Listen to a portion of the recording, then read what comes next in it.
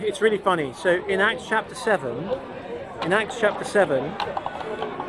Stephen, it's a really powerful passage actually if you're speaking to Trinitarian Christians. Of course, we believe was the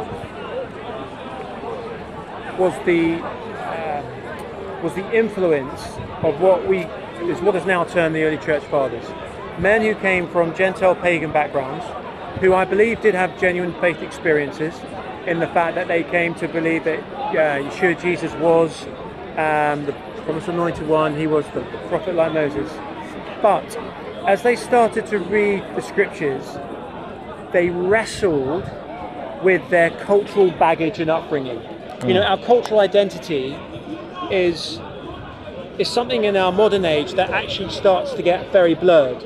But if you go back to more traditional countries, for example, cultural identity, dress, religious ceremony, dances, rites of passage, they're really strong things. They're really difficult to shake off. And these Greek early church Gentile fathers brought with them all the Hellenistic pagan philosophy and theology and ideas about who God was. But do you think that starting with overpraise with Jesus when he healed leper, cured the blind?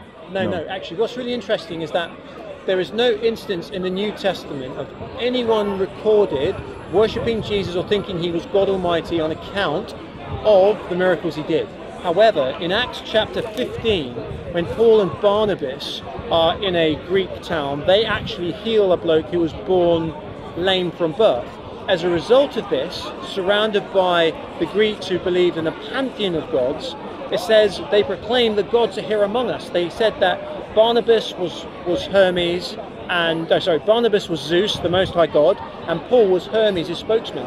And it says that the. But I think if you stay on the Jesus account, not Paul's account. No, if you stay on that, it's really important, because what happened is that the priests of Zeus came out to sacrifice to Paul and Barnabas, because they said the gods have come down here amongst us. And Paul says something really important. He says, "Men, we are but men of the same nature as you." Yeah, I think there is no issue with God is with us. God is with us, with everyone in. So on account of the miracles that Jesus did, no one thought he was God Almighty. Yes, that's the Greeks thought. That's what I wanted to know. Yeah. That stuff, and they made the mistake thinking, "Oh, God's down here on earth." Yeah. So you're seeing how the Greek mind thought, and if you think those minds then came to influence the theology of the church, you could understand how these people in position of power and authority could replicate or transmit their belief of a God being born of a woman, becoming man, how that could then manifest itself as part of formal church doctrine over time. Yeah. Okay. I mean, there are many problems in Trinity anyway. Yeah. Yes, and this cannot be reconcilable, and that's why it was. Even the Christian scholar, they say it is a mystery. Why? Because it is not comprehensible. Yes, it's completely illogical. So where do you stand as come from the people of the book side? Where do you stand? Do you stand in believe in one God? Yeah. So I believe the God, as you guys would say in Arabic. I believe he has a name, Yotevave. I believe. What would be attribute of that God in your belief? What would be the attribute? He's compassionate, he's merciful, he's slow to anger, he's abounding in loyal love and faithfulness, showing loyal love to thousands, and he forgives transgression, iniquity and sin. And that's I think from Exodus 30, that will triumph exactly what the Quran says about God Almighty. In Ezekiel actually, it's more clear. The son will not bear the iniquity of the father.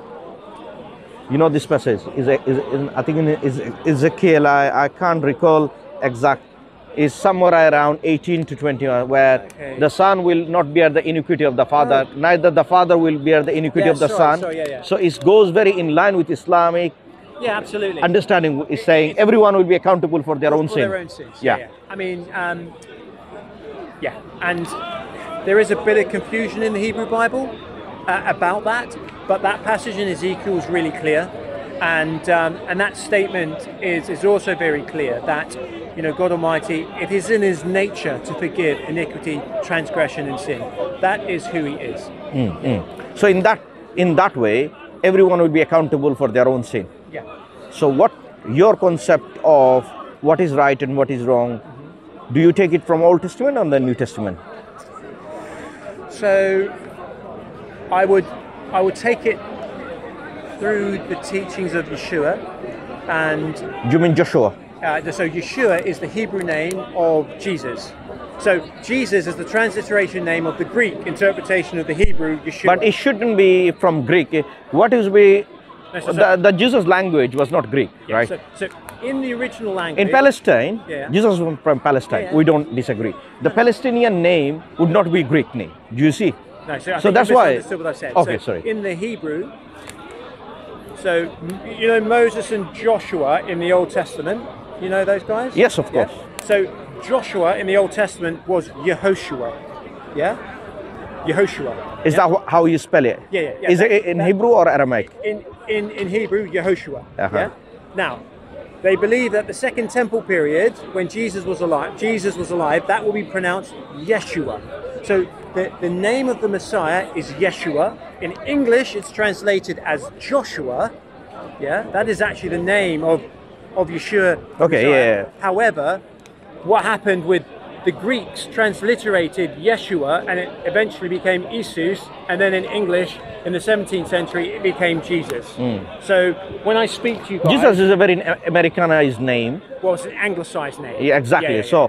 So I mean, as a person, someone from Palestine, Yeah. it's more likely if you give them all the name Yeah. and give them Isa as well, Yeah, they would take yeah, Isa. yeah, yeah. That shows that original tradition of Yeah. the Jesus name in the Quran, and Yeah, that's yeah, why yeah, God I has. can use Isa, Yeah, it's yeah, not- exactly. not- And it mentioned that Isa was referred as Isa ibn Maryam, Jesus the Maryam. son of Mary, Yeah. because he had a virgin birth Yeah. through Mary. Yeah. So, and what's your proposition from Prophet Muhammad? Because Prophet Muhammad also a messenger of God, we believe. Yeah, yeah. It's, What's your take I on think it's with an him? astonishing. I think it's an astonishing event. So, you know, I've got to put my cards on the table in the sense that I may change my mind at a later Yeah, date, okay. because I need to read more of the Quran, the Hadith, like that. and this type of Yeah, stuff. yeah. But as it stands, you know, I could comfortably say, based on my understanding, that Muhammad was given a genuine message Yes. to share with mankind, and the aim wasn't to rewrite scripture. Yeah, No, not actually. He didn't say that as I know, well. it's good, and this will come on to perhaps as we talk why that. What was he important. said is, yeah, what he said is, I have completed. He didn't say I have restructured the Yeah, message. so- Do you see? so, So there is a way how he concluded the message. Yeah. So his message was simply, let me put it in a chronology. So when he given the message to the community, he said, this is not the new message. And then he referred those messenger, yeah, and by knowing their name, it's also a miracle. A person who is isolated, no Ahlul Kitab around him, no people of the book around him, knowing Jesus' name, knowing Moses' name, knowing Adam's name, knowing Abraham's name, it's a sign of first step that this guy has a source where he's knowing, he's Yeah, I mean, knowledgeable about it, right? don't We get- cannot deny that.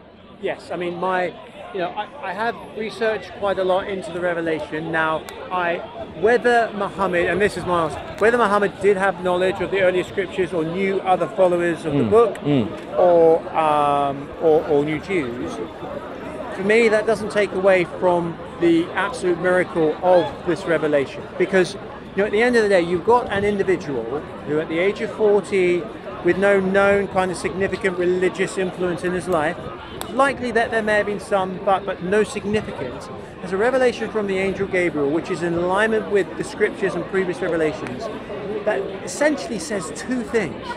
He's saying, first of all,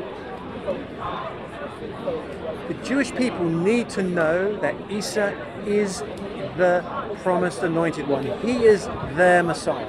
I mean, that is perhaps the most revolutionary statement, because at that time the church was not sharing with the Jews that Jesus was the Messiah. Rather, the church was declaring that Jesus was the second person of a triune Godhead, co-equal, co-eternal, co-existent with the Father, who had a divine nature, a celestial nature, and a terrestrial nature, had two minds but one mind. It was complete nonsense. So the revolution of the message is tell the Jews, Jesus is the Messiah. He is the one written about in your scriptures. He is the one who has come. Another one is not going to come. And then to the Christians, it's you have got to stop preaching and teaching that Jesus is divine, that Jesus is God Almighty, and you've got to stop this nonsense with Mary, declaring that she is the God-bearer, declaring that she is the Queen of my Heaven. Mother of God, like Catholic churches, they say that. Whilst many Christians today will deny that even today Mary is not worshipped. Mary was worshipped then, absolutely, and is worshipped now. I agree. Regardless of what anyone says. Now, I know that there are many genuine Catholics who would not say what they do is worship, but the definition. There is actually a group, a group actually. If you Google it, I'll give the name. It's not coming to my mind. There is a group that categorically worship Mary in the church. It's clear. Yeah, exactly. We cannot hide the history. Yeah, exactly. You can't. Has been worshipped. And when you see the images of people carrying Mary, there is a religious ceremony that occurs in Venice. And you know, this is in line with the pagan worship. You know, the Mithras god, the Greek gods. Yeah. Well, in fact, these are the copycat. So this is not actually the. So there was a ceremony once a year. They'll get the goddess and they'll float her down the river. Yeah. And now instead of the goddess, it's Mary. Do you know what I mean, you know. So I think going back to the topic, yes, we agree on those things. Yeah. How? So like Prophet Muhammad, peace be upon him. So by knowing the name of the messenger, previous messenger, that's one of the claim. Secondly, first of all, a prophet of God would not be an imposter. Someone must be truthful, right? These are the category. Well, we need to. So anyone who claims that they are a prophet of the one true God. Yeah. So what criteria would you say they must have? I'll say I'll give you the criteria that it's set out in Deuteronomy 13 and Deuteronomy 18. So, because at the end of the day, the Torah is the foundation. The Hebrew Bible is the foundation for our understanding. So it says that if you believe that fully from God without any biased interpretation. Yes. You see? So I would say. Well, let me tell you what Deuteronomy 13 says. So, and I want you to give me an objective criteria, not without Deuteronomy. Well, that's two set I need to see. Well, I'm gonna Because otherwise, I'll tell you why. I'll tell you why it's important. Now imagine, because you have a background of a people of the book, you know the story. These are relatable. Now imagine if someone has completely non-religious, and he would like to find the truth about whether indeed he is the messenger of God. So the objective criteria must be objective and unbiased. Imagine we don't have any. Hey, I'm going to get the way I can answer this to you. Do you see my point? Yeah, I do. And this is my reply. The Quran declares Mary was a righteous woman and she read the scriptures. So, no, she didn't read the scriptures. She did? No. It says that Mary read the word. Where does that say? I'll have to read the chapter again, but it definitely clears that it says that Mary had the Hebrew Bible. No, not in the Quran. I don't know about, but no, it's not. No, nowhere in the Quran it say, it's bold claim. Nowhere in the Quran Mary read the Hebrew Bible. No. Sure. Yeah. Maybe you got it from some other sources, not in the Quran. No, because I only read the Quran. I don't read other stuff. No, it's not there. Okay, so, well, I'm not. Maybe I'll just try and Mary. Maybe it said that she was righteous. Yes. Okay, I'm not going to be able to read the whole chapter. No, it's not there, Rebecca. Okay, so we'll get back to the question. So the characteristics of a genuine prophet of the one true God is that they will live a life in alignment with the commandments of God. So they will live a holy and righteous life. They have got to preach the God of the Hebrew Bible. Yeah. So it cannot be a different God to the God of Abraham, Isaac, and Jacob, or Ishmael and Jacob. and they are the two key criteria. So the fact that they could do miracles is actually irrelevant. The fact their prophecies come true is irrelevant. The two most important criteria are they preach the one true God as revealed in the Hebrew Bible, that God is one, the creator of the heavens, the earth, the sea and everything in them. That he has given us a law, a moral standard by which we should live by. Let me go by your definition. Yeah. Let me go back one of the verses in chapter 3. It's about Abraham. Okay. And it goes like that. Allah said, "Ma kana Ibrahim Yahudiyan wala Nasraniyan wa kana Hanifan Musliman wa ma ana min al-mushrikeen." So let me read out the translation. I don't want to mistranslate, you know. Okay. It's God books, you know. We have to be careful about what we say. Yeah. We don't want to attack. And you know, you are a sincere brother in where is that? Okay. It starts with 65, yeah? Yeah. O people of the scripture, why do you argue about Abraham while the Torah and the gospel were not revealed until after him? Then will you not reason? Meaning, whoever disputing about Abraham, Torah and gospel didn't come before him, after him. Yeah. Because Torah came to Moses, which is long after Abraham, right? And of course, Jesus came after Moses as well, right? Yeah. So God is asking us, will you not reason? Here you are, those who have argued about which you have some knowledge, Yeah. but why do you argue about which you have no knowledge? Exactly. Yeah. Right. So there is, so Allah said, "Balla yuqinun," like people are not certain about things, you know. Yeah. So, and many people make uncertainty as a basis of their understanding. Yeah. And that is where we get fault.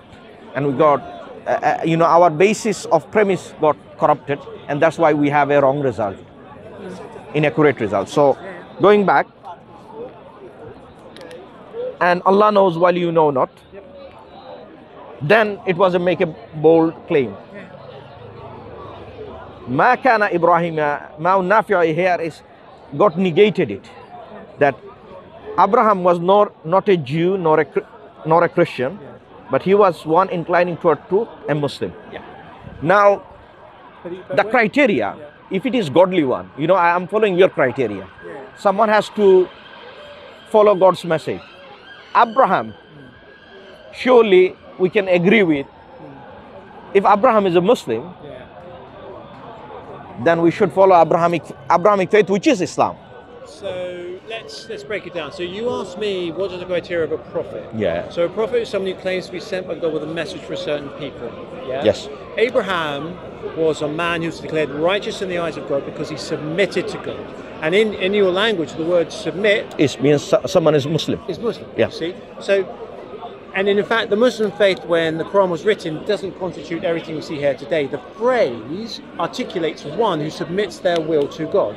Abraham did that, you see. So that phrase should be taken, and this is part of the beauty of the simplicity of the message, is that Abraham, prior to the giving of the Torah and prior to the giving of the gospel, was a man who was declared righteous in God's eyes because he submitted himself to Yeah. God. Plus See, also a messenger of God. He was a messenger from God, but actually, who did Abraham communicate with? No, actually, Quran actually mentioned it. Quran actually Yeah, mentioned. no, but I know he did speak to some people. I mean, No, the thing about messengership. So Yeah. when he received the book, Yeah. so it mentions Suhufi Ibrahim wa Musa. So the scroll was given to Suhufi Ibrahim wa Musa. Suhuf means scroll. that So makes sense. That would make nah, sense. exactly. That's why I was saying there is a missing puzzle. I need to add that one. But you're not going to disagree with me that when Abraham spoke, he was leading the people to the one true God. So I come back Correct, to that of course. criteria. Agree. Which is basically a genuine prophet or messenger has got to point people to the one true God. Correct. And so what it says when God spoke to Moses, it said, look, I will even let false prophets do miracles and their prophecies will come true, but I'm doing this to test you, yeah? But the real measure of who is genuine is someone who points to the one true God, yeah? And they live a righteous life according to my law. Yes, I think, let me now summarize it. I think we are all in agreement. Now, in Prophet Muhammad sallallahu alaihi wasallam, when he started his mission, at that time, the pagan are worshipping many false idols and gods. Yeah. You know, when he started saying one God, the same mission like Abraham, their community starting, persecuting him. They're threatening him. They torturing him. And in one point, it was a constant battle. But he is not renouncing the message after all the persecution happened. In one point, the Quraysh, the pagans, the leaders, they gather together. And they said, we need to take this seriously. And they came to him to make some offer. Offer is, we'll give you kingship. We'll give you the best woman, what you want. We would abide by you, whatever you say. We will listen to you. Only one condition. You know that condition is? Renounce the preaching of the one true God. Correct. Now, it said that this man is genuine. That's for surety. We can conclude that.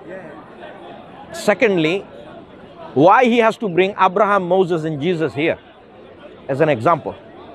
When the pagans are asking, oh, we don't believe that. You are the messenger of God. God would communicate a human as a messenger. Like concept of human as a messenger. Hey, buddy. Assalamualaikum. Welcome. You know that word. I like it. When, what do you call it? When they were unsure about the pagans, right? The pagans are unsure about that whether God will communicate his message through a human. It's like shocker for them because of their idea of pagan worship. So that being said, they consulted with the Jews whether God communicate. And in fact, it's mentioned in the Quran. God asked people of the book that whether the God sent him as a messenger, right? So that shows, look, no one telling this information to Prophet Muhammad. Then he was exactly bringing the same information that Abraham preached to his people. Right. So it's interesting as we've been talking. I just think because you don't like to take prophecy and other is irrelevant. So that's why I'm going in line with the history. No. You misunderstand. Sorry. You misunderstand. Okay. Prophecy isn't. Sorry, I may be misheard anyway. It could be. Yeah. Okay. So sorry. What I I was don't like. I can understand why what you said. Yeah. So I'm not discounting prophecy. Yeah. I'm not discounting miracles. They are very, very, very, very important. Very, very powerful. Yes. What I'm saying is that we can't use them in isolation to clearly the core of the message. Correct. So, Beth, you can talk about. We should. Yes, I agree. So I fully agree. What's interesting about that passage you just quoted me about again? So the message in the Quran is for the Jews and Christians. Not basically what the message is this. Look, submit and surrender to the one true God. What's interesting is in the New Testament, it again emphasizes the righteousness of Abraham, because there was the same friction amongst the early church, amongst the Orthodox Jews, against Gentile Christians, against genuine authentic followers of Yeshua, about what does righteousness look like. So that statement there is a summary almost of a passage in Hebrews. I think it's Hebrews chapter 11, where it talks about Abraham, how he was a righteous man, how God spoke to him, how he acted in faith. And so actually this is, and the great problem, it's actually mentioned in the Quran. It said, Inna Ibrahim la'awahun halim. So he is compassionate and forbearing. Yes. So it signifies and declaring and praising Abraham and his character. So we don't doubt about. And Prophet Muhammad sallallahu alaihi wasallam, he praised highly about Abraham. And in fact, you see, I don't know if you see, the thing that I think the Quran does, going back to my earlier point, is that the core of the message is designed to put right what has gone wrong. Or as someone said to me the other day, do you imagine a computer program and it's got bugs? Yeah. The purpose of the virus destroyer, whatever, it's not to rewrite the whole software. It's to target the virus in the operating system, and once the virus has been dealt with, it cracks on. You see, and so that's why I think the core message of the Quran is quite narrow. It's quite focused, but it's clearly holistic, and it is deliberately targeted. You know, it's a very profound verse in the Quran. Goes in line with that what you said. So Allah said, "Qul jaa al-haqq wa zhaqa al-batil, inna al-batila kana zahuqa." The truth has come, falsehood have perished. Do you see? Because prophets and messengers' duty is not to tell the message of God first. First, they need to report what is causing them not to accept that message. That's why, you know, in our creed, in Islamic Shahada, that's why our belief doesn't start with believing in one God. Rather, we should avoid the false God first. Why is important? Because so that when you worship God, you don't mix your worship with the false God and true God. And that is why, you know, our kind of tawheed, which is the oneness of God, oneness of God has three sections. The scholars have break down in three sections. One is called Tawheed al-Rububiyyah, which is the lordship of God, which is in essence that Allah is the creator, sustainer, and the maintainer. And then the following Tawheed, which is Tawheed al-Uluhiyyah or Tawheed al-Ibadah, means the oneness in worship. So once you identify who is your true maker, then Tawheed al-Uluhiyyah means worship the one who deserves and don't give anything else, any other object the share of worship. And this is where we find that Christianity is a misdirection of worship, because the portion of share of worship going to Jesus and portion of share of worship going to the Father. What we are saying, whatever you are attributing to the Jesus, this should go to the Father. Okay, so interesting. So does that make sense? It does, because I've heard people argue with Muslims about Tawheed. So I've not studied it in detail, but so the Hebrew Bible has a number of prophecies where it says that God Almighty is going to raise up a human being who he will anoint, essentially to rule his eternal kingdom on earth. Now we all know that an earthly king is given obeisance. Even in Islam, in Christianity, we come before a king, most of us will bow. Particularly in the past, it was never thought peculiar that you would bow down before a king, give them the honor and glory that is due their position, their status. In the Hebrew Bible, it declares, and scripture cannot be broken according to Yeshua, and is that God actually bestowed the title Elohim, God, upon certain men. So Moses, the judges of Israel, by virtue of the position that they assumed, and even the Davidic king. And there are some passages where the Davidic king was seen to be sitting on the throne of God, not literally the throne of God, but that was the position he represented. So we as humans are comfortable with giving a level of obeisance to someone in higher authority than ourselves, but that is not the same as worship of the one true God. The thing that Christians get... Actually, Tawheed al-Uluhiyyah actually clarify the missing gaps here. Because what happened is, when someone overpraised someone, in one point, the reverence, or, you know, when I say I respect you, but if I over-respect you, that becomes a worship, because I have love and reverence. And we have an interesting hadith, which narrated by a Prophet actually explained. So some of the companion start overpraising him. And you know what he said? Don't overpraise me, as they done with Jesus Christ, the Son of Mary. Oh, praise the Lord. So that shows, you know, how the Christology actually developed. Yeah, but let me show you what I would say. So, you get I understand absolutely. Yeah. And this is what I said earlier today to another guy, and will say again. So, the Hebrew Bible New Testament explicitly declares only God Almighty alone is worshipped as the one true God, the creator of the heavens, the earth, the seas, and everything in them. That worship is reserved for God Almighty alone. Interestingly, in the book of Revelation, it talks about the ascended and resurrected Jesus, basically in the throne room of heaven. These are end time revelation, isn't it? Now, it says that what's really interesting is that Jesus receives honor, glory, blessing, not because he is God Almighty, not because he is divine, not because he's an eternal pre-existent son, but because he because he submitted himself to the one true God. And clearly we can get on to the death because it's pretty central, to submitting himself to death on the cross, and by virtue of that he has been elevated into the throne room of heaven. But you know, in this account, and so what you see there, it actually says, and they sang a new song. It talks about something that has never happened before. So this idea that Jesus was, before he came to earth, was part of a triune Godhead in worship is categorically false. Because Revelation chapter 5, though, explicitly declares that only the one who sits on the throne has been continually worshipped.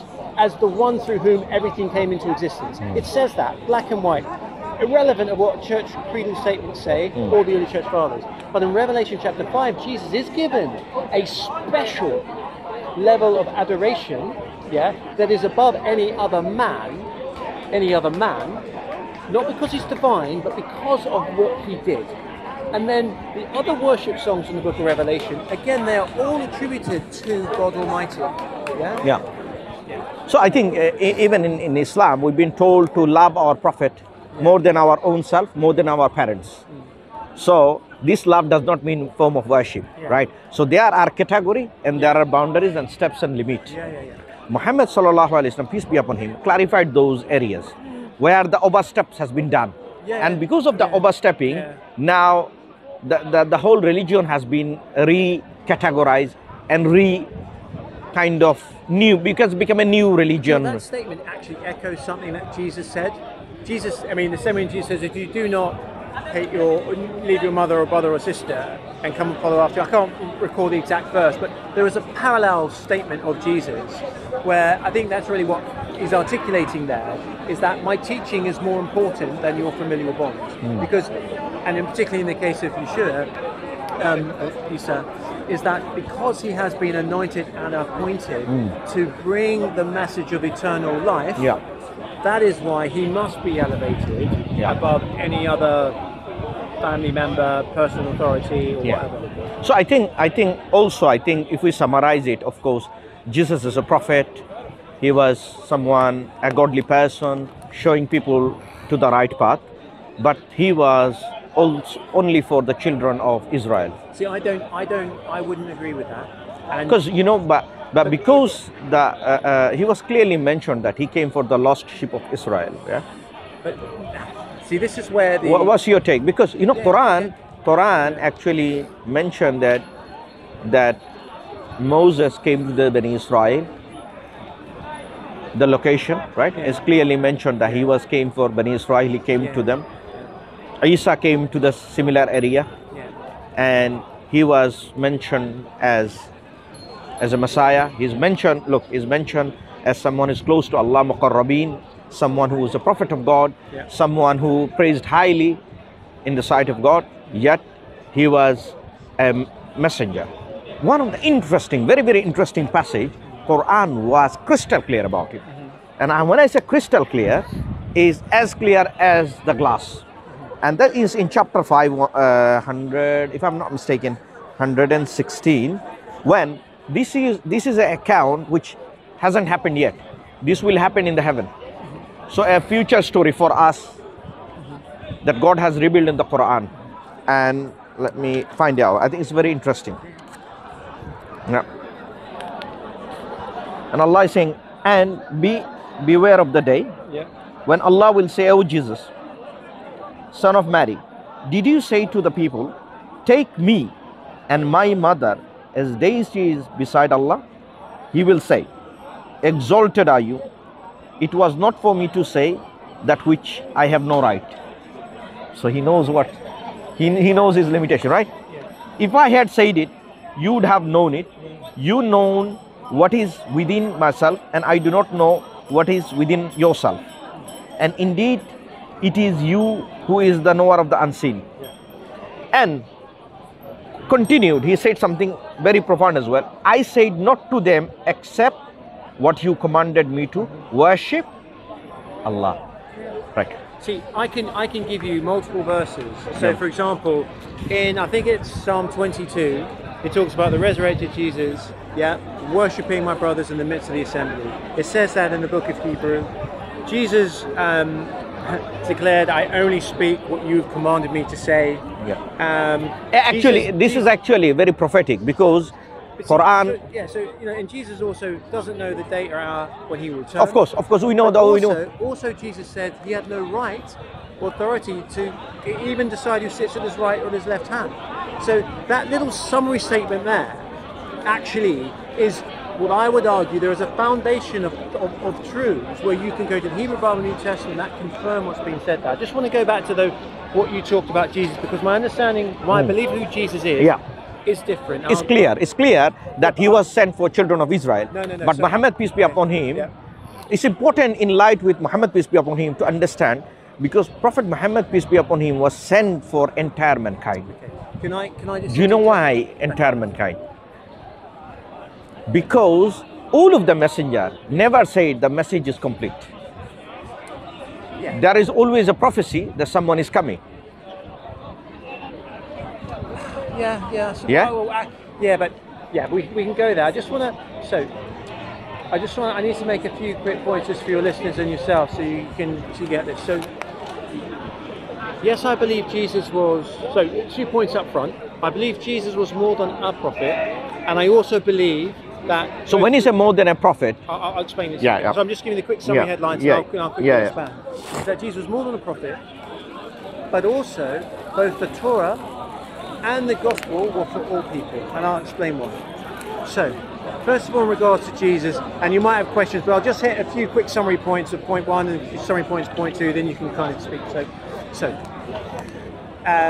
In Deuteronomy 18, God Almighty said to Moses that he was going to send a prophet to the Israelites like him from amongst his brothers. The thing that was going to be different between this prophet and Moses was that God said, I'm going to place my word in this prophet, and all men must hear and obey what they say, and if they don't, I'll hold them accountable. Now, this prophecy was universally ignored by the early church fathers and the doctrinal creeds because it proves Jesus cannot be God Almighty. But this is what they ignore. And this is in fact what many Muslims... it's actually 1818. It actually goes in line with Muhammad, peace be upon him, because if you look at like Moses, right? If you look at this passage, if you look at Moses, who is like Moses? So when I say Moses, the most common similitude you'll find Moses with Muhammad, peace be upon him, not Jesus. Well, I will respectfully disagree, and I'll tell you why. Okay. So, do you want me to explain, or okay, you explain it. Okay, you go first. So, I mean, there are. Let's go through. But anyway, we have more stronger prophecies in Bible for Prophet Muhammad sallallahu alaihi wasallam. Okay, so but what we don't. So basically, the reason why the narrative is so powerful for Jesus is, first of all, we have 5 explicit individual witnesses who all declared Jesus is the prophet like Moses, including Jesus, who declared, I am the one Moses wrote about, in John 5:47. Philip in John 1:49, Stephen in Acts chapter 7, Peter, Acts 3, Paul, Acts 26 and Acts 28. Now, the reason why I believe this is genuine and cannot fall under the caveat part of the New Testament has been distorted, corrupted, is that the church ignored this prophecy, because when they elevated Jesus to the station of Godhead, they didn't want anyone to know Jesus was the prophet like Moses. I actually believe the book of John, the primary message of that book, is to articulate to the Jews why Jesus was the prophet like Moses. And the thing is this, Moses is quite an objective test. We know that Moses was an Israelite, yeah? We know he did many mighty miracles. We're talking extraordinary. Yes, correct. Yeah? World-changing miracles, yeah? We know. By the way, we don't disagree anyway. Great, yeah. But we also know that Jesus did, according to the New Testament, extraordinary world-changing miracles. In fact, Jesus declared that the people only believed who he was based on what he told them. And in fact, Moses was only followed because of the miracles he did. The people tried to kill him, they didn't want to speak to him in authority. I mean, look, these are the traits of all the prophets, anyway. Moses, huge miracles, Jesus, huge miracles. Moses hearing the voice of God, Jesus hearing the voice of God. Moses seeing the form of God, Jesus most probably seeing the form of God. But what was the thing that was different that God Almighty said to Moses was going to be out this prophet? God Almighty said, I'm going to place my word in this prophet. You see, when God Almighty spoke to Moses, he spoke through an angel. The angel spoke to Moses. Moses spoke to Aaron, and then Aaron spoke to the people. There was a chain of transmission. What God Almighty said to Moses was, the prophet I'm going to raise up is going to be different. I will speak to him directly. My word will literally be in him. And the testimony of Jesus throughout the scriptures is that the word of God was literally, now I can't describe it metaphysically, but the point is that there was, sorry, forgive me. Yeah, that's there right. There was no Jehovah, there was no God Almighty, angel, Jesus. It was direct transmission. I think I know where you're going. So if I can understand, so when we look at Moses, Now, you've given me the similitude of Jesus and Moses. Actually, if you look at Muhammad, peace be upon him, with Moses, and let's put Jesus, yeah, on a table form. Yeah? Yeah, I am listening to you. Table form. So if you look at Moses, Moses has a natural birth through parents. Muhammad is natural birth through parents. I'm giving you, you will find more similarities Moses with Muhammad than Moses with Jesus. This is where I differ. Well, Because no, look, but Moses. we're not going to talk about the birth. Though. No. Because every human being, I'm has saying, that as a birth. saying when this prophecy was maintained, who will be like Moses? And I am saying Muhammad sallallahu alaihi wasallam will be like Moses than Jesus, because Jesus is more like of Adam.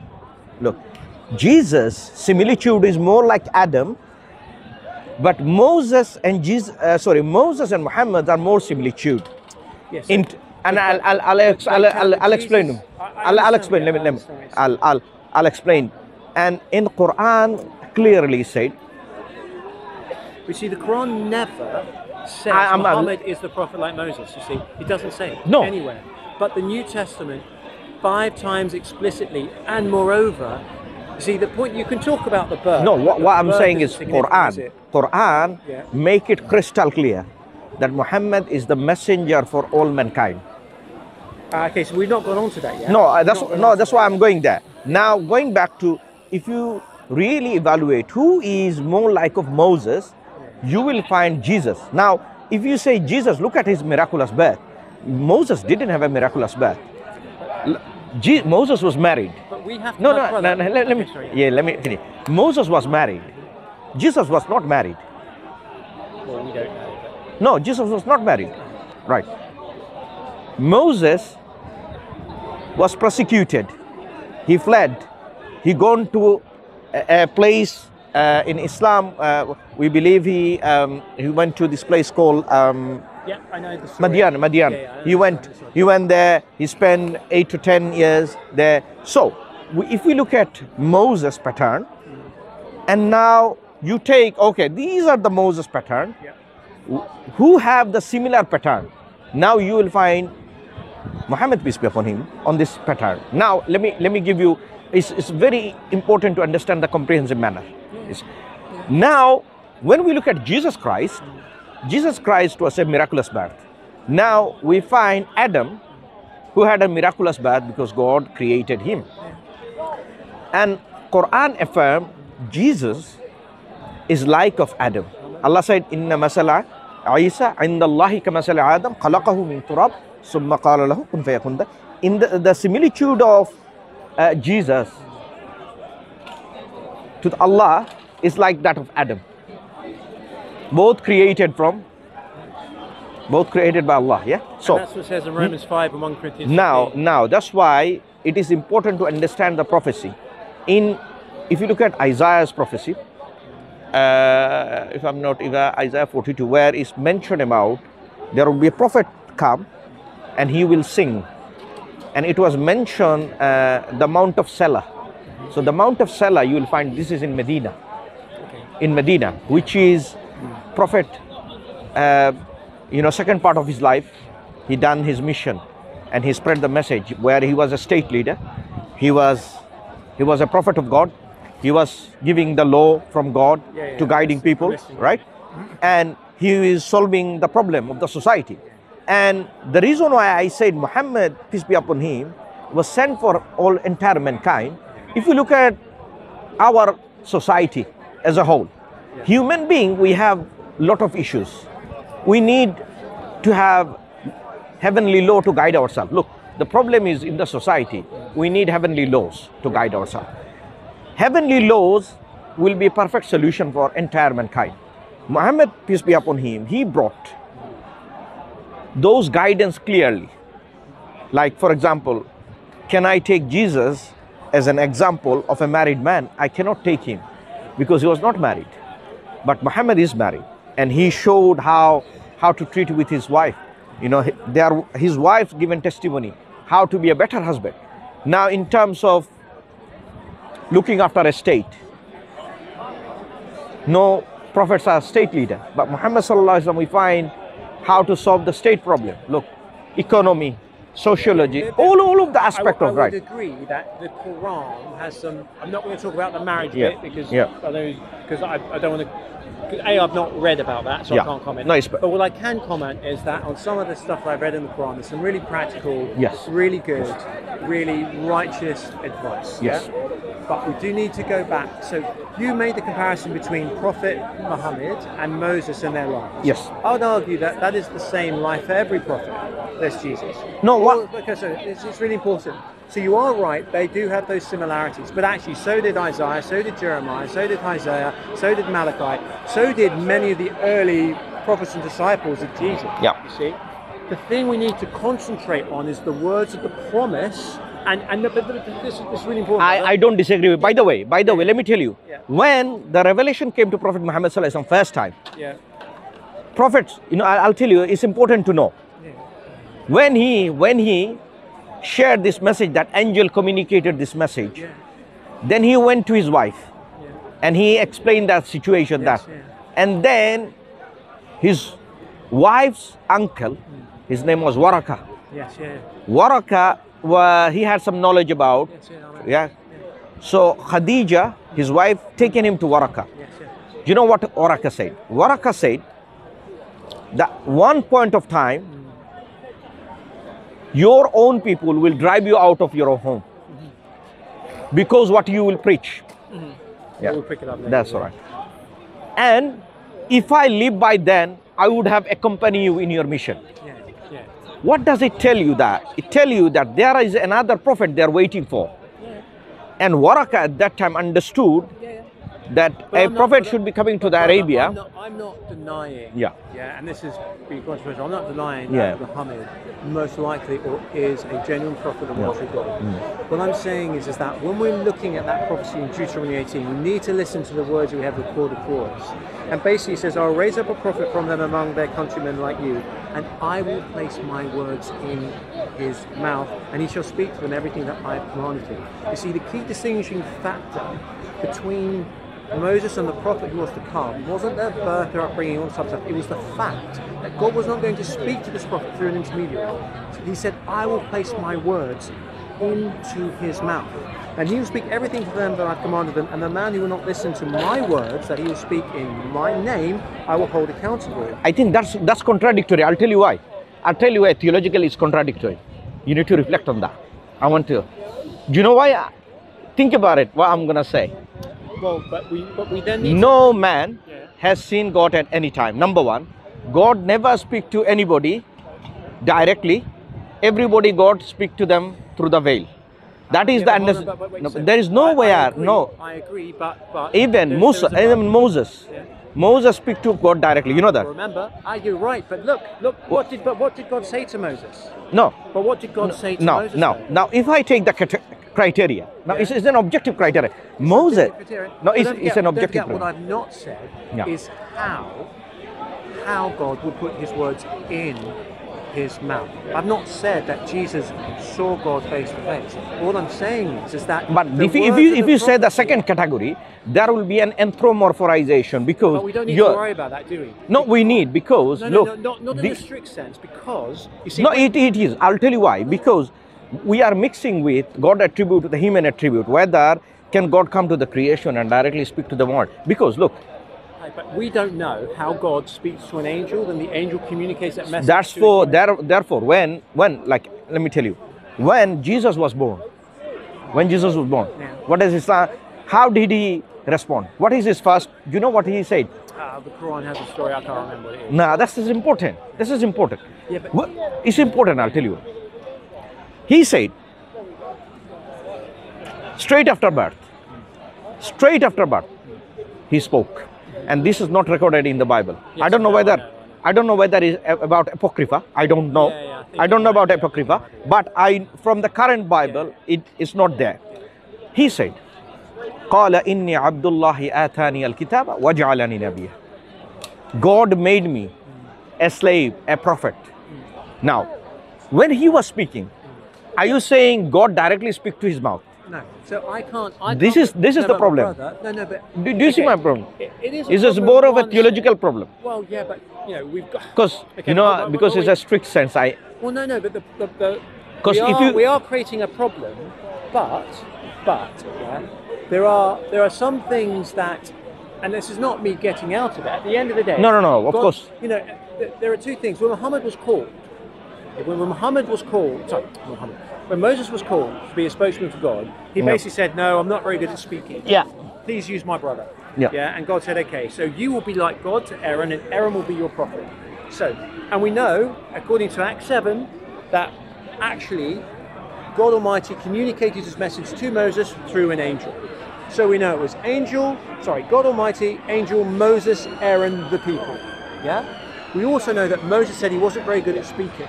So it's really important we listen to the thing that was going to be different, because there have been lots of prophets. So now I think if we narrow it down, right? If we narrow it down, so what is the difference between when God spoke to Moses and when God spoke to Jesus? Well, because all we can say if I say God spoke Moses directly, وَكَلَّمَ اللَّهُ مُوسَى تَكْلِيمًا, Musa speak directly. Yeah, but see, there are ambiguous passages. No, it's clear. It's clear. What's that? Sorry. The Moses speak God directly. What happened in the burning bush?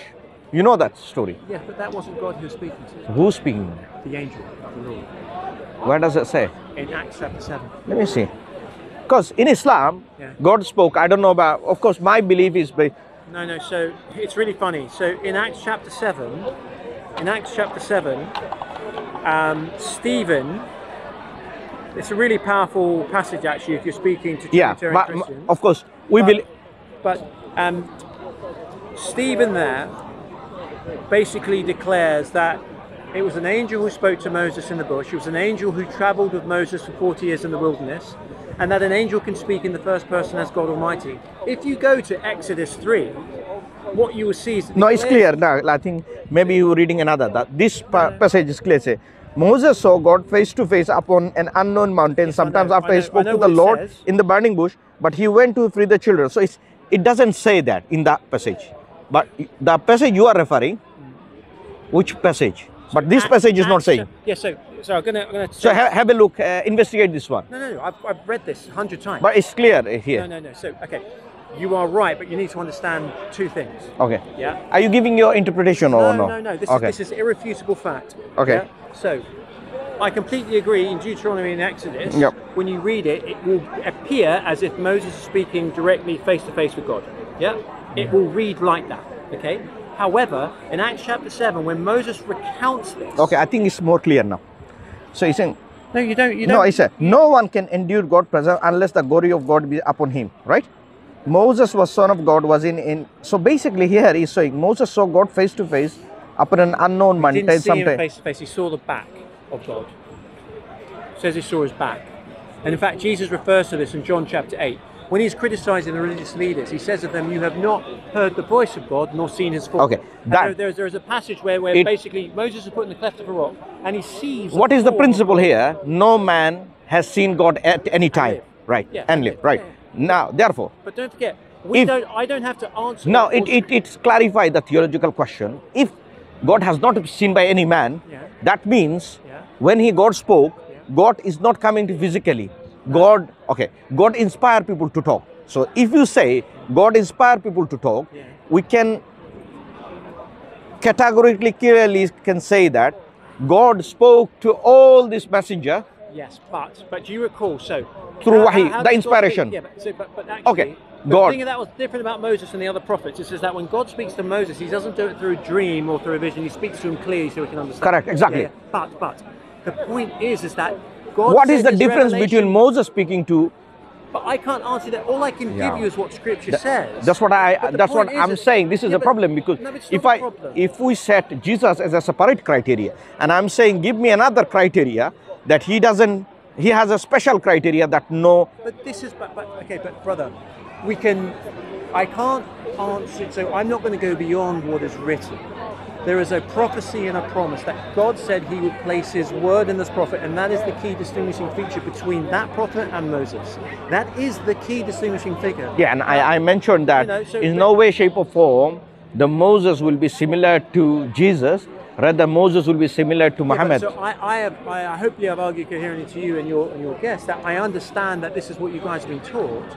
But no, what I'm got taught. This is objectively, we can see put it on a paper, right? So this is I'm arguing is objective, because the reason why so few Christians will ever bring this up to you in discussion, or you'll even find it in early church writings, is because the church rejected the identity of Jesus as the prophet like Moses, despite the fact Jesus says he was. Philip says he was, Stephen says he was, Peter says he was, Paul says he was. This is like one of the core messages of the New Testament. But it doesn't fit with Jesus being God Almighty. This needs, and it also doesn't fit. Yeah, so that's why it's a problem. That's why New Testament is a basis of problem. Do you know why? Okay. This is another. I'll tell you why. It's a fundamental problem. Yeah. Because you are a very nice person. Honestly, I speak to you and I kind of engage with you in discussion. But I am saying when you look at New Testament, you critically evaluate it and you put your thought. Yes, there was someone interpreted Jesus is God. I am not interpreting Jesus is not God. Fine. But how about other messages? Then you rely on the rest of that prophecy and the messengership based on your interpretation. What's your name again? Aziz. Aziz. Do you see the problem? Because there is a pick and choose option. But let me articulate this. So I am more aware of the textual issues, alterations, corruptions of the New Testament with respect than you are. Yeah, I know way more and could be way more effective. But you don't know how much I know anyway. No, in fact, sorry, I shouldn't say that. No, but anyway, maybe a bit rude. Anyway, but what I'm saying is that because I've heard, and I do listen to many of the top your brothers here who come down and preach. Often when they come with errors in the Bible, from my perspective, they are quite small. Look, I'm here to spread the truth. Yeah, no, exactly. And I wanted to talk to you on the common ground. Yeah. That of course you believe. Look. Yeah. Cut to the chase. But I do want to just say one thing. So yeah, I agree there are errors in the New Testament and the Hebrew Bible. Yeah. However, I don't believe that. So I believe the scriptures contain the word of God. Not every word is the word of God. You've got to use your discernment. And where there are some issues, like Jesus being the prophet like Moses, where you've got multiple witnesses. See, the key errors in the New Testament. I think that the problem when there is a problem happening. But don't forget, you're the Quran doesn't John, even isn't it? Josh, the Quran doesn't sorry. even mention Muhammad being the prophet like Moses. That's a later interpolation. No, but look, isn't it? But true it is. The Quran doesn't actually say it. No, Quran clearly said. You know, Quran. No, let me tell you how Quran said it. Quran clearly said, Noah, in one line. Yeah. I have sent you, O Moses, Abraham, Noah, Muhammad, and you. We have sent you guidance and worship God alone. So look, the things made super crystal clear. Now, if you wanted your way of putting into the Quran, then you need to ask God. Yeah? You need to ask God. Josh. Well, in some places look. Very clear. But to be honest, it's very super clear, right? Okay. But if you wanted your way of, it should be like Moses. You need to ask God. Rebuild a verse. Would you agree? Would you agree? The Quran does not state Muhammad is the prophet like Moses, i.e., where it says Jesus is a prophet, Muhammad is a prophet, Mary is this. And what I'm saying, it is not even important at all. Do you know why? Do you know why? Because I'll tell you why. The author. I think it's very important. No, because it's not important, because he even cleared out the whole point of sending messengers. And do you see? He mentioned about clearly that who are my messenger, what is their message, what you need to do. And what are the things you should follow and prohibition? All of the things clear. Yeah, that's cool. Right. Cool. So all of the things I and you needed to follow this messenger are clear. Cool. That's why I'm saying it's not required. You know what, you're right. As I said, because the early church wasn't... I like that. Yeah. Because the early church wasn't even mentioning this, it doesn't need to be put right. Does that make sense? So I believe that's why it's not actually even addressed in the Quran. So we're both agreeing, but for slightly different reasons. And again, go back to the fundamental problem. Whether can we take Bible as a reliable source? You see, because I mean, after the conversation, you're probably realizing now whether how much trust can you put on this book, and that's why it is an incumbent upon God. Yeah. Now, just think about God is watching everyone in confusion. Do you think God will leave us in confusion or clarify the confusion? That's a very, very big question. Yeah, I know, but we both know, and you probably agree with me, and this is how I'd articulate it. God gives the revelation, and then gives us the responsibility to protect it. And those righteous humans who get down on their knees and pray, God will pray and then answer their prayers, send help, send messengers. That's why. So it's a balance. So it ebbs and flows over time, depending upon how people behave and stuff like this, how people pray. That's why, Josh. That's why Quran has been protected. This is one of the arguments. It's the strongest proof and evidence for someone to follow. Just Josh, I believe, I honestly believe people like you should be Muslim because you are so sincere. You have a good heart. I honestly believe that. My interaction, you are a reasonable man, and So well, I don't disagree with what you're saying regarding the way that the Quran was protected. But that shows. Pardon? That shows, that signifies a lot of things. It's significant. It is significant. Why? Because God has taken the care of the book so that humanity should not be misguided. Do you see? Brother, you don't deny that prior to that point, the earlier scriptures are not treated in that same way. That doesn't mean what God did prior to that was irrelevant, illegitimate, or that the character of God changed. Do you know why? The point is that God kind of does something. Let me tell you something. I need to show you that verse. I need to show you that verse. It's very aligned with what you have said. So it's very, very important. Allah said in verses, it said, Allah sent Torah with light and guidance. Okay, yeah. When it said Torah, it's talking about the book that sent it to Musa, the Moses, right? With guidance, with guiding the children of Israel. So look, our belief, our belief is not only believe in the Quran, we believe in the other books as well, yes, I know. But not the corrupted one, the one exactly revealed by the Allah.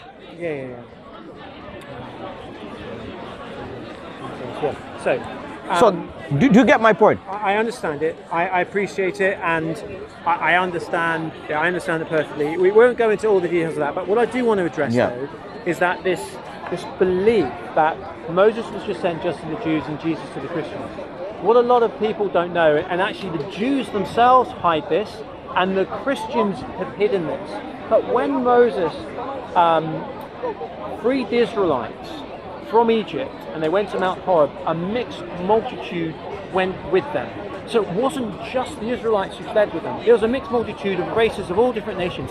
And when they went into what was called the Promised Land, different people came to join themselves with Israel. And when the law was given, there are provisions for non-Israelites to come and live. And in fact, many of the commands in the Torah are saying you must love the alien, you must love the foreigner in your midst. A lot of people don't know this, but the law is crystal clear. The Israelites were to open up their houses to the alien and foreigner. Now Jesus, and throughout the Hebrew Bible, see, after Abraham, or Moses to Abraham, the 12 tribes, But the 12 tribe is long after Abraham. Yes. But what I'm saying is that, I suppose in a way it's a progressive revelation that we have in the scriptures to mankind, in a way. We have the revelation to mankind and to Abraham. He was faithful with that promise. God said, all nations will be blessed through your seed. And I believe both sons are the fulfillment of that promise. We then have... with this promise, Prophet Muhammad in the genealogy of Ishmael. So he was called Ishmaelitites, and all other prophets up until Moses. He from Ishaq, right? Really from Isaac, right? And from God sent all the messengers and the prophets through the children of Ishaq, and then God fulfilled his promise by sending Muhammad in Arabia, because Ishmael's one of the son, Kedar. Muhammad is the descendant of Kedar. That's perfectly. And Arab has some of the things they pride of. They know their genealogy. That's very true. People are very good. They love their genealogy and they love poet. But, there's some of the things they admire. Absolutely. But we counter this narrative that the Hebrew Bible, that the God of the Hebrew Bible is only for the Israelites. But I'll tell you why. Not only was there a mixed multitude, the laws were there for non-Jews to come and join themselves with Israel, but many of the instances of the miracles of God occurring were to non-Israelites. You see, when But it doesn't take the fact. It doesn't take the fact. And God sent Jonah to the Ninevites. He sent a prophet to non-Jews to preach a message of repentance and to believe in the one true God. Look, Daniel, when he was under the Babylonian king, because of his faithfulness, the king said, But Jonah, with Jonah, we know that the sign anyway given. What was the? What I'm saying is, Yeah. no, sorry about the sign. No, but he was sent. I think in regards to the context of our discussion. Yeah, no, but I'm saying, but you said that. You see, the God of the Hebrew Bible is only for the Israelites. No. I didn't say. I said when God said messenger, Jesus was sent for specifically for the children of Israel. He was not sent for entire mankind. No. See, I didn't say that God is only for Israel. I said God is for mankind. Sorry, but you said Moses was for the Israelites. But the part of that law and part of the message in the Hebrew Bible is we see God Almighty doing great things amongst the people who are not Israelites. And actually, there are lots of prophecies in the Hebrew Bible. I think there is a distinction between here when the message was sent to who and where. The location has been mentioned. Yes. The Bani Israel, the children of Israel.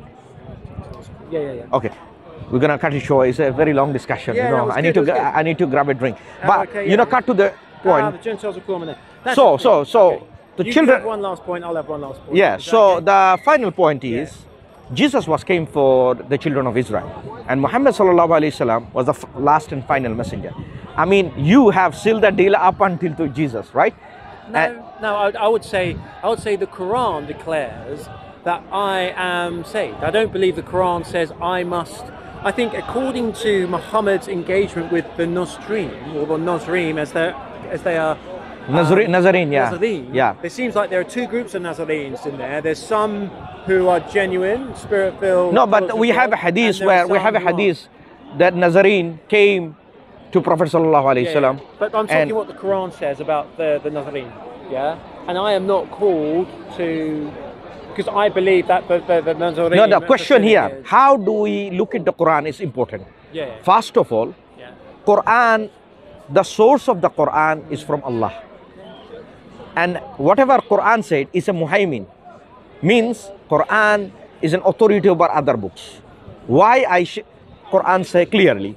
Because you evidently can tell that there are part of the scripture has been corrupted. Therefore, Quran confirming that this is truth, and this book will judge the previous book. Would you agree that book calls the Nasrim, we are saved? Would you agree that's what the Quran says? So whoever, now if the verse goes like that, you know what verse is quoted about Sabians and other groups, right? Okay, but let me tell you, that verse actually starts with something interesting. You know what that? He said there are two groups. Amanu. Those who believe among that group. Exactly. Yes, right. Exactly.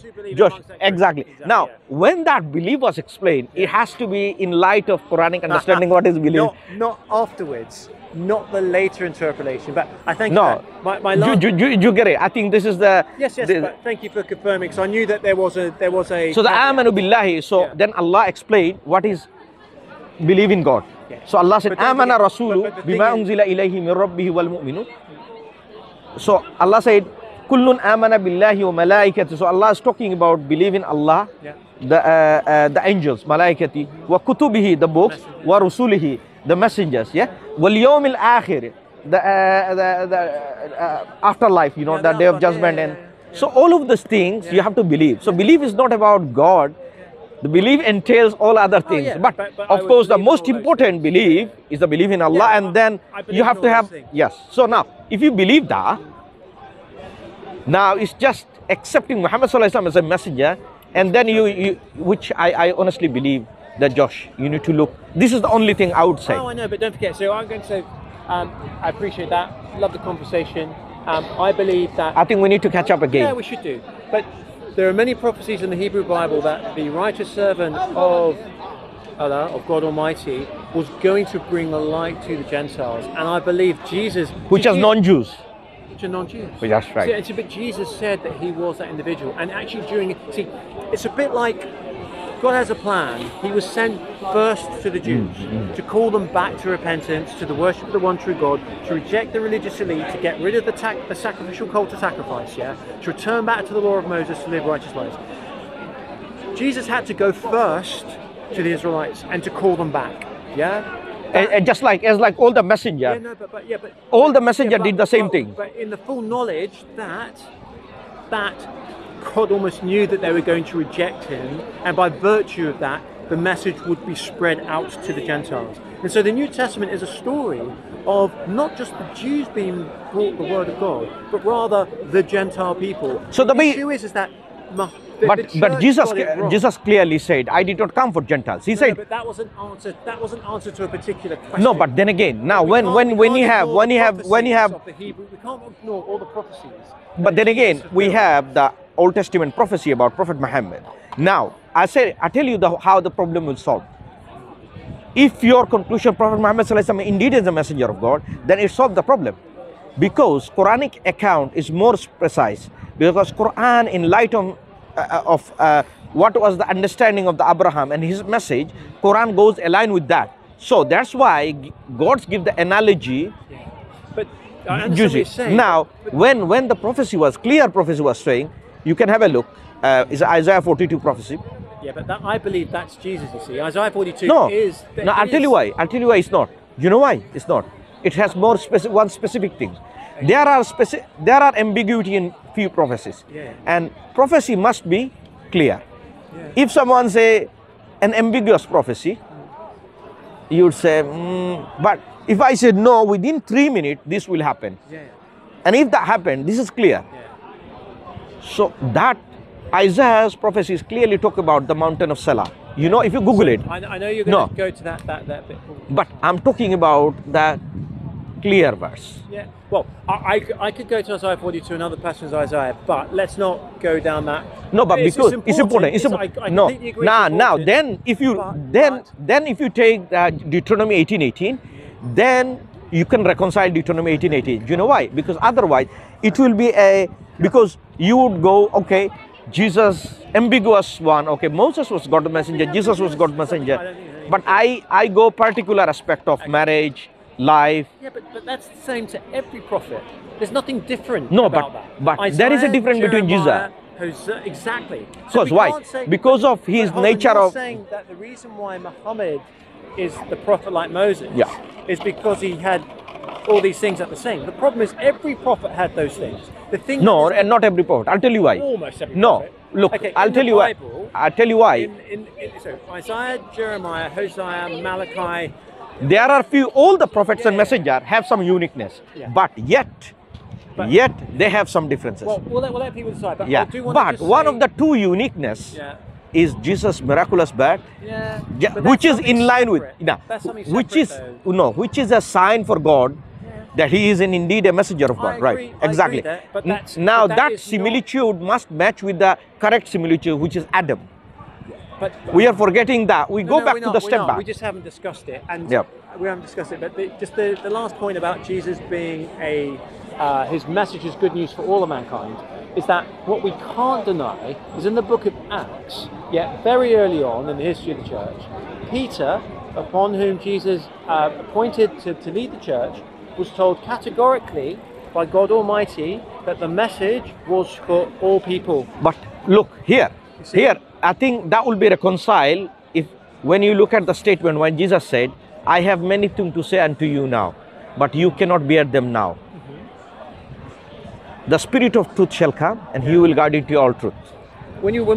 So just for your listeners, so you see, Jesus, if you look at Jesus as a I don't believe New Testament is correctly preserved anyway. I understand.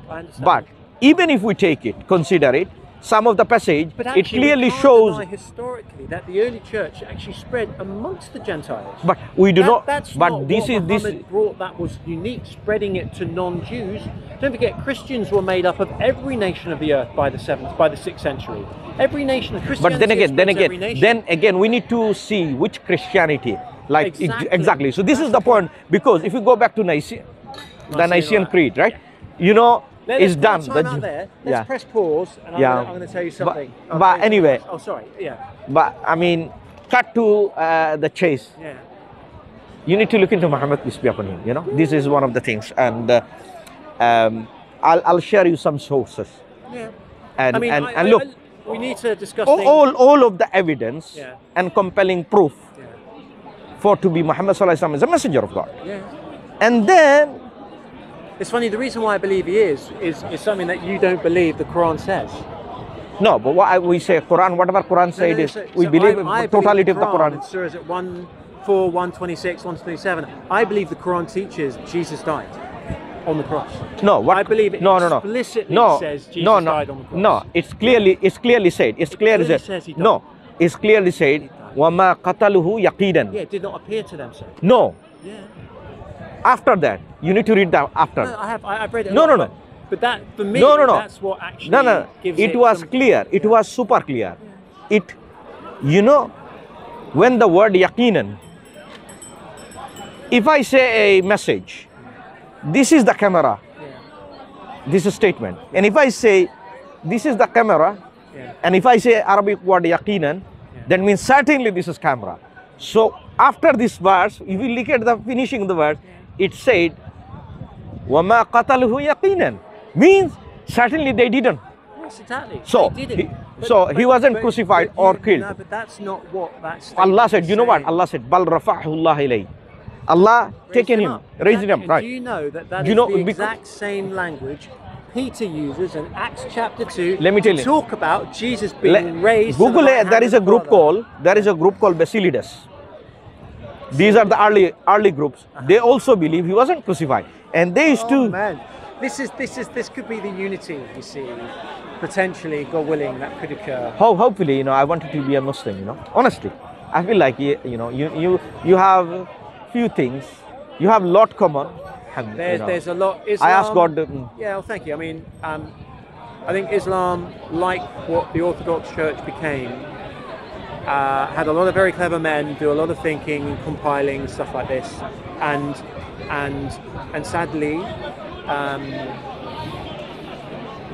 resulted in friction. And so so I'm grateful for the chat. Very cool. Yeah, it's very cool. Look after yourself. Shukran. Thank you. Allah yubarak feek. Yeah, thank you. Alhamdulillah, I have a wonderful chat with Josh. He had some issues, but alhamdulillah, I've clarified a lot of the question. A lot of the things he's mixing up. So I hope Allah will guide him to the Islam, and he seems very happy, and let's hope Allah guide him to Islam. Assalamu alaikum.